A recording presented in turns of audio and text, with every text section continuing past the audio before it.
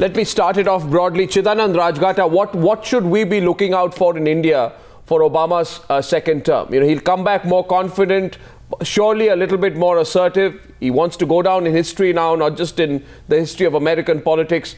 What will it impact for India, for our region, for India, US and China? Well, I think India was in the happy position of not really worrying about who came to power, Mitt Romney or Barack Obama. But now that Obama is back for a second term, you know, there must be some relief that there's a sense of continuity. This is important. There are no new, you know, angles and new people to deal with. I mean, there will be new people, of course. We also have a new Foreign External Affairs Minister, Salman Khurshid, and I think the Obama administration, the second administration, will have a new Secretary of State because Hillary Clinton has said she might not want to serve in the second term. But beyond that, I don't see too much impact. You know, all the, you know, now that the election is over, all the rhetoric fades away. You know, the demonization or outsourcing, loss of jobs will also fade, and there will be an element of pragmatism. I also expect, you know, a more tempered foreign policy. You are not going to see another big war, at least in terms of footprint. You're not going to see 100,000 American troops going anywhere because I think there is a sense that there was what was you know, described as an imperial overreach. At the same time, Obama will also be careful not to you know, fall into what others call declinism or, you know, shrinking back.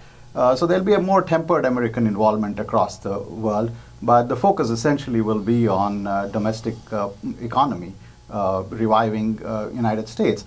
And to revive United States, it really goes back to you know, engaging and trading with the rest of the world, and Americans can't afford that. So no matter how much you know, you demonize or shout against outsourcing flight of jobs, the fact is, you know, America has to trade its way out of its economic crisis. Well, you know, I've been reading a bit of the Chinese press. My second question is to Andrew K P Leung. You know, on several portals and several news websites in China, almost very hyper-aggressive reactions to Obama. The state-run Daily Global Times says Western governments have given up their responsibility to lead society and are now merely shuffling votes and voters around. Xinhua says China bashing must stop now that the campaign is over. On another news portal, I found a very well-known analyst saying that Obama is a brazen trade protectionist who is trying to put economic and security pressure on China. How is China viewing the comeback of Barack Obama in economic and strategic terms, Andrew? Well, I think that in Obama's second term, will continue to be characterized, as far as China is concerned, by A, trade, B, geopolitics. As far as trade is concerned, no matter how much America is trying to do, the country is unlikely to bring back all the jobs that have been outsourced because of globalization. If they bash China, it doesn't mean the jobs are going to come back, because likewise countries like India and other Asian countries would likewise export the kind of stuff American consumers want. So the China bashing during the election, of course, electioneering, but then in the years to come, it's likely to continue because the whole American economy needs to be restructured. Now, on the geopolitical side, there's a different ball game, and this is characterized not just by Obama, but also even Romney should have won. Then the situation would be the same, because China is rising as a superpower, as a perceived challenger to American dominance. And this is typified by America's recent Asian pivot. In other words, as highlighted by the National Intelligence Council's report, when Obama was first installed in 2008, the Americas are still the world's leader, but the capacity to lead is declining.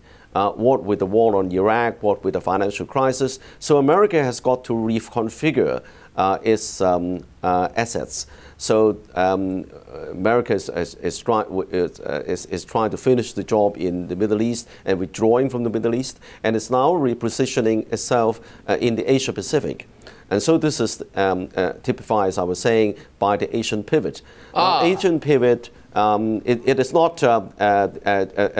just confronting China. It's trying to rebalance the situation in the Asia Pacific by forming more closer allies with I'm coming to that. I'm coming to that point. You know, because that's a very critical point, Andrew, which you raise here. There are different perspectives. Right. Chidanand said America can't risk, as he called, declinism. What you seem to be suggesting now from the Chinese standpoint is that America must slowly recalibrate itself and slowly pull itself back. I'm going to come to the issue of the South China Sea in a minute. But broadly, is America willing to give up? Raymond, do you think now that the election is over, protectionism is over, realism must step in, both in its relationship with India, but more importantly in its economic relationship with China? Raymond. Well, I think that realism does creep in, and you have a lot of things that are said in great democracies like India and the U.S. that don't necessarily translate directly into policy. I would imagine that the Chinese are much relieved that Mitt Romney was not elected.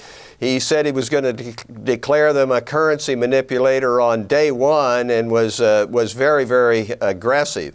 I think the whole pivot toward Asia is simply a recognition that, in fact, India, China are rising, and that is where we need to put greater attention. As for the United States and India, I know that a bilateral investment treaty is on the anvil. I know that there are great forces in the United States of optimism that we can forge closer relationships with India on both the economic and security front. So I think the President is right. The best is yet to come. And I don't see any sense of decline or hand-wringing in the United States now about a loss of world position. I think we want to be engaged with India. We will be engaged both economically and particularly on the security front. I think we've made great progress in terms of how we view the common problems in Afghanistan and Pakistan. We've made great progress in how we view security in the Indian Ocean, the whole question of keeping the sea lanes open. Military cooperation has never been greater.